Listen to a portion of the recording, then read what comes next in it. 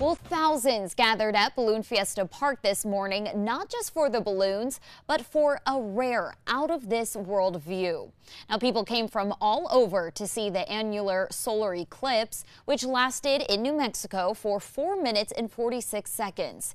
It wasn't hard to see just how excited people were, as thousands of eclipse safety glasses were handed out ahead of the phenomena. But I got my eclipse glasses here. When that thing comes down, I'm gonna be watching it hard. I've actually been on the road since 4 o'clock this morning, and it took a while to get in here. It took us about 2.5 hours before we actually stepped foot into the Balloon Fiesta this morning. Yeah, it was pretty crazy. Now, high winds changed the planned eclipse glow to a candlestick glow as pilots lit their burners during the height of the event. Now, if you missed it, experts say a total solar eclipse in April will cross the United States starting in Texas and head up to eastern Canada, well away from New Mexico.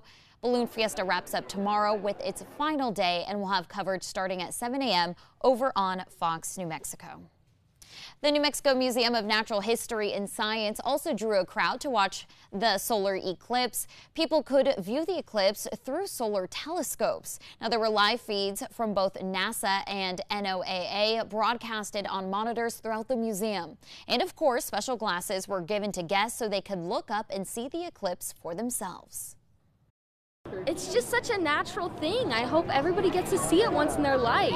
You know, we're from Seattle, we're not going to be able to see it, so it was just a once-in-a-lifetime opportunity. I looked at it with the glasses, and you could kind of, and it like looked like a ring of fire, like the ones in circuses where the animals jump through.